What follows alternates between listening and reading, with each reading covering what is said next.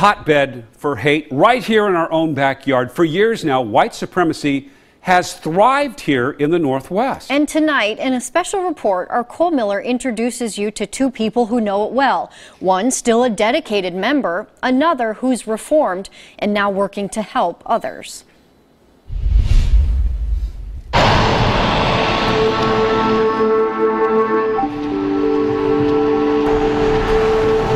The Pacific Northwest is full of beauty. There is no arguing that.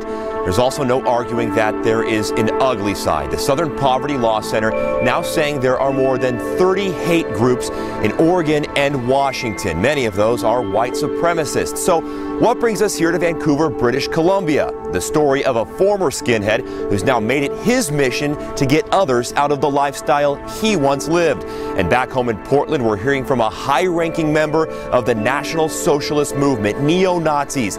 And she tells me that the movement is alive and thriving. Here are their stories.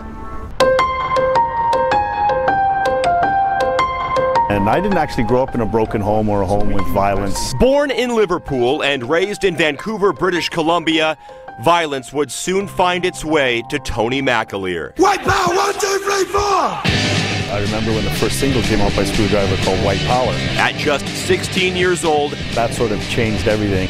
He was a member of the White Aryan Resistance. A sense of purpose, a sense of power is absolutely intoxicating. Being with a crew of skinheads and beating people up, it was power. McAleer says for 15 years he ran up and down the West Coast, recruiting and advancing that mission of hate and a white nation.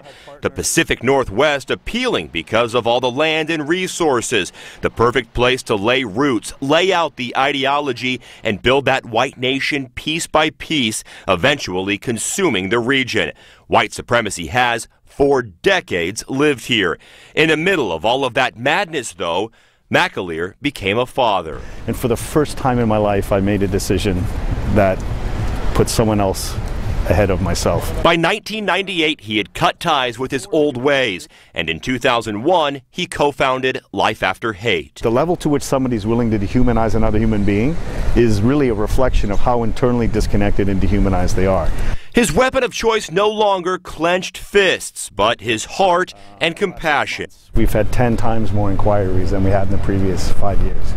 Through social media, McAleer and volunteers reach out to those caught up in the white power ways, offering them a new beginning. What do you see that's most alarming? Is this a trend that continues to grow? The growth is in young people. Often they've experienced some sort of isolation, and it's in the hundreds of thousands. It's not in the tens of thousands.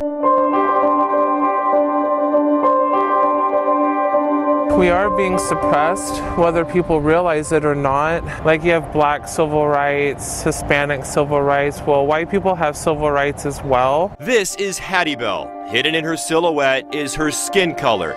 She's white. We stand in defense of America on an America First policy. And for the last 4 years, she's been a part of the National Socialist Movement in Oregon. That are selling our race and our people down the river. When I was in middle school in Florida, I was harassed pretty bad by a black chick. She says that started her down the path she's now on. Do you consider yourself a white supremacist? No, I don't, because white supremacy in my eyes is where a white person would hold themselves higher than everybody else, higher than every other race, and that's not how I believe. It was at this point I had to ask her about the movement's website, in part listing 25 points of the party, covering things like non-white immigration. Well, right now there's a huge influx of illegal Somalians, Nigerians, and Hispanics, mainly Mexicans from Mexico. If that person's illegal, they get help first before we do.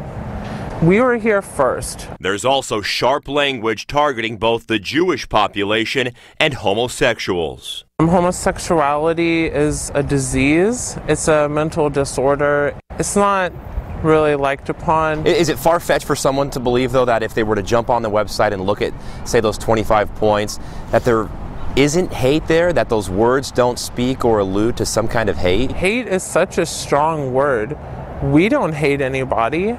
I don't hate anybody. You don't hate Jews? You don't hate homosexuals? I don't hate anybody.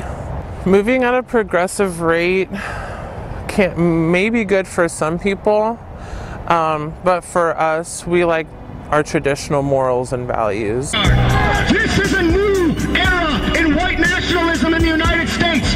Hattie Bell tells me she hopes that someday this National Socialism will be the law of the land. If you could look someone who's a white supremacist or a member of any other hate group for that matter in the eyes, what would be the one thing you would say to them? I'd say it's not worth it.